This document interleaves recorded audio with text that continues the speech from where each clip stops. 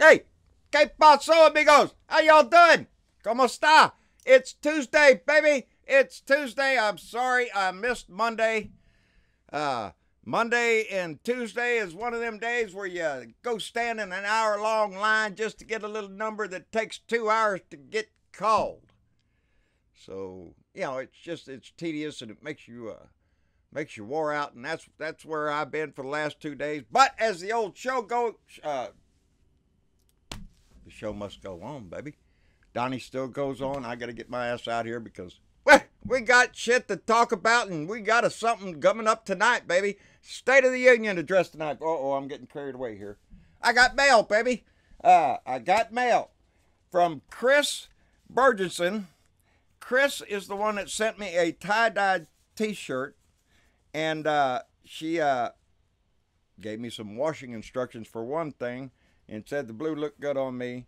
And then she informed me that Chris is a girl, is a woman. And I, because it only had come Chris, I had taken a 50-50 chance and said, well, it might be a guy.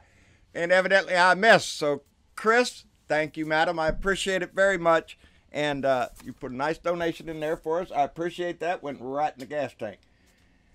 Donna Bonacosi, guess what showed up in the mail? Donna mailed this card well over 10, 11 days ago, and it did get called out, so she was wondering what happened to it. It finally showed up in the mail. It's a beautiful little card. She also included a nice little donation, and it had a little birthday poem, May the beer be cold, and also you're old. So it's a happy birthday card, and she's right. I am getting older, baby. And so, yeah, I appreciate that, Donna. I also got a card from Fritz the cat, who is Mousy Clark. That's her beau. I don't want to make a mistake here. I don't know the relationship there. I just know they're together. It's Fritz the cat and Mousy Clark and Fritz the cat. Fritz sent me a nice card. It's Mama said she gets to keep this one because the other one I have is right there, and I keep it right in front of me. Mousy is the one that gave us "To the polls, ye guardians of liberty," and I have the print of this, and it's upstairs, and I'm so proud of it. Mama says she gets to keep this one in her little book up there, so that's going into Mama's.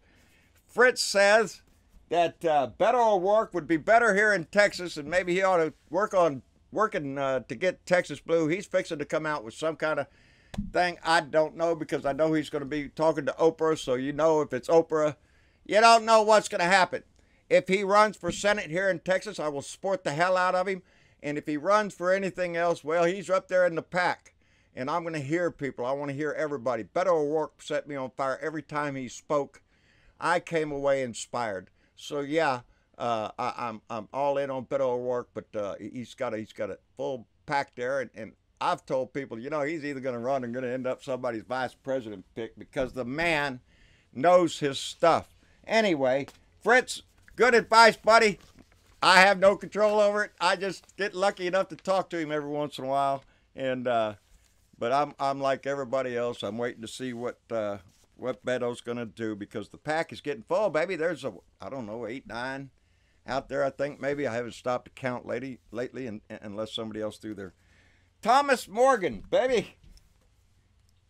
I'm going to have such a collection of Thomas Morgan, and I am so proud of that. Who Flung Dung? That's the name of this one. And guess who that is? You bet your ass that's a red tie under there and all that hair. You kid. That is, and he put a donation that said, top off the tank and keep the wheels of justice rolling, John. I'm glad you enjoy my work. I do indeed, Thomas. And then he included the other one, and that's, Donnie the Dictator, Russians Humpty Dumpty. That's the title of that one. And then this one that doesn't have a title.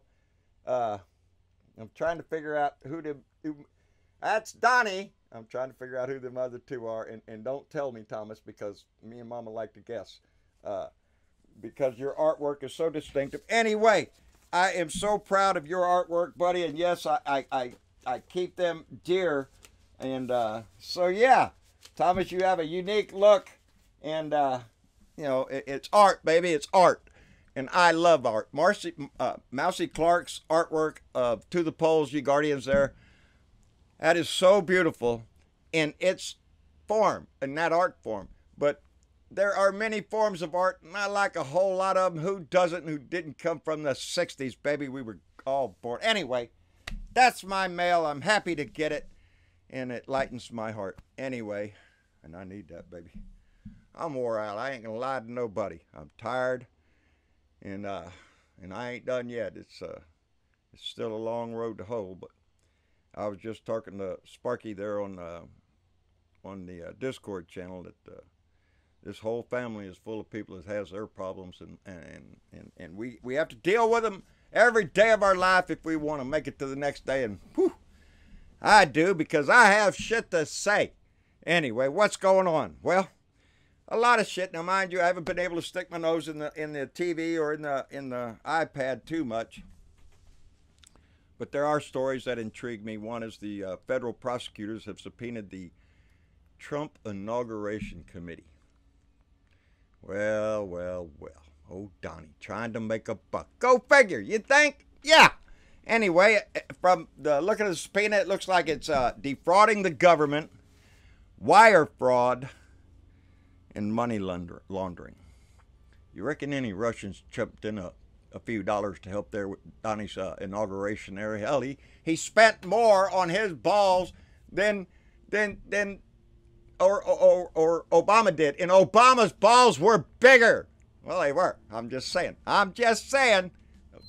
Obama's balls were bigger. Donnie's balls were small and very low in number. But they sure got a whole lot of money for it. So the federal prosecutors kind of wondering where all that money goes. And I have a little note up here. And before I forget it, I want to call out the guy with the mail. The guy with the mail. The guy that brings me all my mail. His name is Bear. He is my mailman, the guy that delivers mail to our post office. And Bear has done me a great favor, because if there is no mail in my mailbox, Bear now texts me, no mail. You got no mail. That saves me a 20-something mile trip into town to go look in that mailbox. So Bear, I appreciate it. He is a Blue Dot. He watches our show. I met his lovely wife, and I really appreciate that, Bear. I wanted to get that out because I had a note right there to remind me, because he's been doing it, and I wanted to call him out for it. Anyway, Bear, appreciate it, buddy. Keep it up, because that's a long row in there. Anyway, what else is going on? Well, Jared Kushner is meeting with contractors. Where'd they get that money? I'm looking. Jenny, my donkey, is tied up right outside. I got home today and she was limping, and I got to find out why she's limping. She's tied to a tree right outside my door. Hi, Jenny. God, I gotta see what's wrong with her leg. Anyway, where was I? Oh yeah, Jared Kushner was meeting with contractors to build the wall, of course. Where are they getting that money from? Well, Donnie said they had money laying around. We're building the wall. That's what Donnie said. Ain't no wall being built. He's lying through his teeth. He's always lying through his teeth. But now I guess he's told Kushner, run out there and meet with some of our, our contractors. Yeah, what kind of deal is Kushner working? I don't know, but I don't trust that man in his business dealings. He ain't doing too good in his own damn business, and he needs money. One by one, they're selling our country. Yeah, I'll make a deal with you. What can you do for me? That's what it is, baby. Maybe it's always been like that, but this is out in the open, and it's just disgusting. Anyway, where the hell is Congress on this shit? Congress has the purse strings, baby. Congress is the one that controls the money for any funding for anything. So where the hell is Donnie pulling money out of his ass to go build a wall? Oh, we're building large sections. No, you're not. You're repairing sections. That's what you're doing. And then tries to sell it to his little minions. Says, look over here, we're building the wall. You ain't getting no damn wall. Lindsey Graham, though, he says that this Lindsey Graham, Mr. Swinger, he goes this way and then he goes that way. First he's with Donnie, then he's without Donnie. There he loves him and then he's pissed off. You don't know unless Lindsey gets the vapors and he can't decide, so he just has to pick a side real quick. Anyway, he's saying that the GOP might be going to war within itself over this wall. Because you're going to have so many Republicans that are getting about fed up with his lying shit, his dishonest shit, his integrity is down the toilet. You're making the Republican Party look like nothing but a family of thieves. And some of them Republicans are getting about tired of it. They're trying to break that rank. So is there going to be a war within the GOP? I hope so. And it needs to be a big and bloody one, baby, because y'all need to clear the ranks. Y'all need to get away from that man. If you have any intent to save your party at all, you need to turn your back on this man. Because this man and his little cabinet and his little thieves up there are turning their back on this country. I saw a headline, I didn't read it because I don't have time. It said that Trump inherited an economy that was a locomotive, and he's fixing to derail it. That's what the story said. It was a headline, so I don't know. I got to read that story. It's on my list of things to do. And I want to, because I've always said this economy that we're in, this rising economy, is still the work of Barack Obama.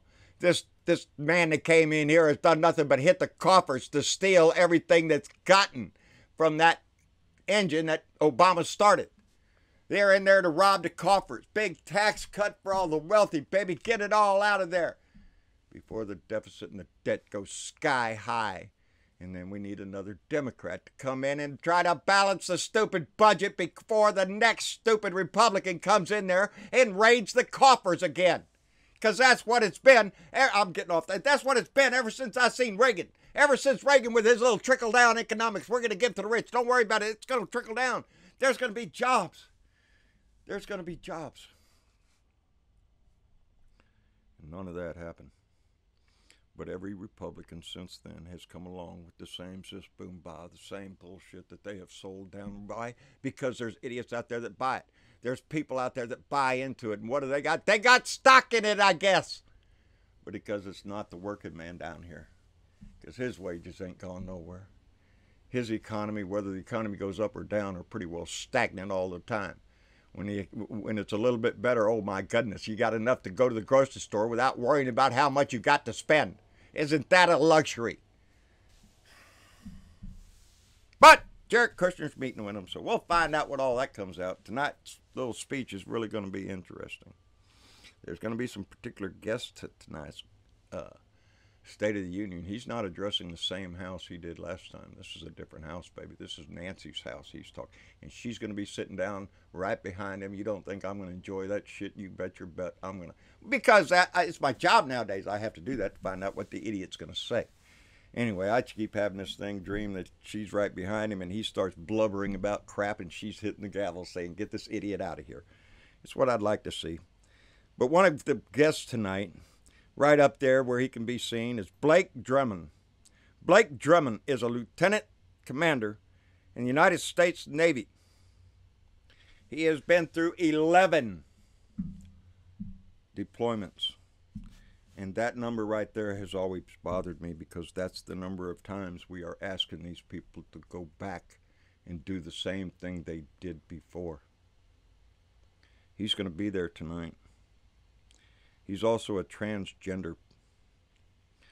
So when Donnie, the little bone spur colonel that he is, the little draft dodging little idiot that he is, who has banned transgender, and the Supreme Court has now said, well, you can uphold that until the lower court comes up with a challenge, because Donnie's trying to play nice to the evangelicals. It has nothing to do with the military. He didn't consult the military. He doesn't consult the military for crap. And in point, General Joseph Votel of U.S. Central Command, he is the guy that's in charge of everything, came out, and its story says that Donnie there did not consult with General Votel. And when Donnie tweeted out, Donnie's words were, "We have defeated ISIS in Syria. My only reason for being there during the Trump presidency." Oh, he loved that shit. During the Trump, he likes to say that shit. But General Votel says, nope, Donnie didn't come around and ask us shit. No, because we would have told him ISIS is not defeated. You're blowing smoke up people's ass. So when he asks Lieutenant Commander Blake Drummond to go 12 times, you don't know if how Donnie's going to run this world. Is he doing it according to the evangelicals? We know he does not ask the generals. He knows more than the generals. Remind you of that shit. What we have in our house. That's what the result is. He has done everything in his... You know, there's over 5,000 Russian long-range missiles now in Venezuela. Yep, 5,000 long-range missiles in Venezuela. Doing a bang-up job there, Donnie. What are you setting us up for, buddy? It's a question that should be asked. Anyway, that's about all I got, baby. I'm about out of wind. I'm tired. I'm gonna go upstairs and try to relax. I do not have to go pick up Rose this evening because Rose is off today and tomorrow, and I think her car is going to be fixed tomorrow. Woo! Praise the Lord, because that doesn't... It's a Volkswagen, baby. It runs on sniffs of gas, I guess. I don't know. It gets great gas mileage. Anyway, it'll be a lot easier. Let me see. I hit the button, just so in case anybody's listening on the Discord, I hit the button. We want to thank all our Patreon members because they are very important to us, especially now. It has become a major impact in our life. Those that donate $1 or more a month, whatever they can afford, and those that donate through PayPal, y'all have meant so much to us, and are so important to us. And Travis has got new things in the work because I said we got to do something, and we are. We have this thing. I'm thinking. Well, I don't want to tell you the name yet because I like it. I want to spring it on at the right time. I'm going to have a setup through a Sketchers. Anyway, a program that is going to allow me to record, and I'll be able to call people on Skype. It's the same thing I do when I'm on shows, the Bob Kincaid show, the Tim Cormall show. That's how I do it. So it's going to be similar to that. I don't know about getting it out there on the